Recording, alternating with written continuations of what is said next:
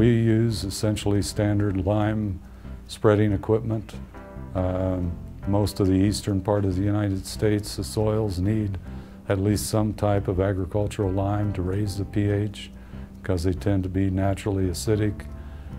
Most fertilizers tend to make the soil acidic over time, so the equipment exists in most areas to apply either lime, ag lime, or fertilizers, and that same equipment can be used to apply gypsum. In our area, which receives about 35 inches of rain per year, a 1-ton application per acre, it will last you about 2 years till it dissolves, even though you won't see it after the first few rainfalls. In a more arid climate, it would take longer to get the full effect of that single application.